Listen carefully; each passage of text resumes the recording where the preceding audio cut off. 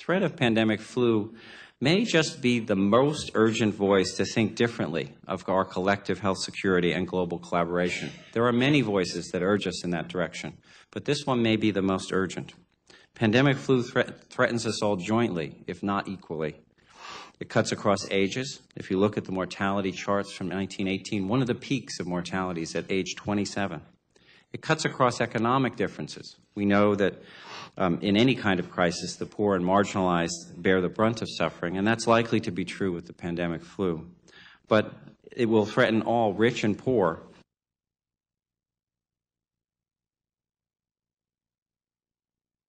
The nature of pandemics has changed. Yes, they are pandemics, but they have acquired new characteristics that are perhaps unprecedented. They have acquired a speed that is quite different, and globalization is also about the speed of movement across the planet, and pandemics have that. They are also very surprising in their trajectory. Who would have said that a public health accident in small towns in China would close down the city of Toronto?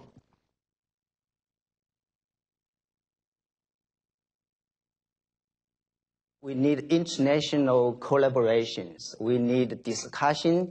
We need manage our future plan. We need discuss the methods.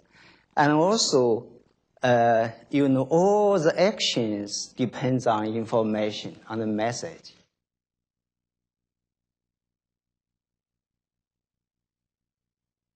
When you look at the overall expenditure on protecting human security in the face of threats from pathogens, it is dwarfed by expenditure on protecting us against violence, whether by individuals or organized groups. It's dwarfed by the expenditure on protecting us against natural disasters. We do not spend enough on our collective defense against pathogens that could affect our collective security.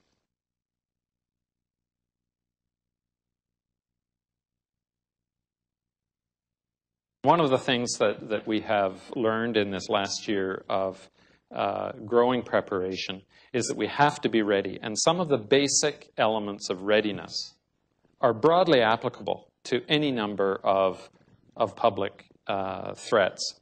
Business continuity planning across the sectors, using simulations, using tabletop exercises.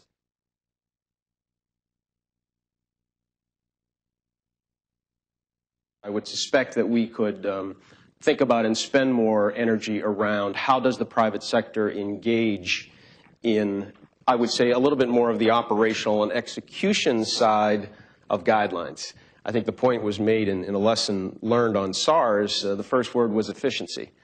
Economic entities like the private sector have to be efficient or they cease to exist. So I think there is a contribution that we could make as partners in the solution and the management of a possible outbreak.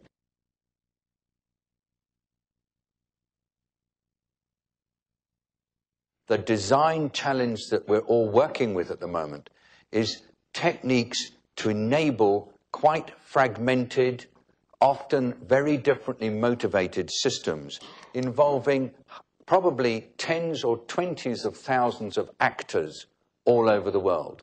If we assume each of us is an actor, there are 10 to 20,000 like us with power who need to be somehow got in line so we work in harmony.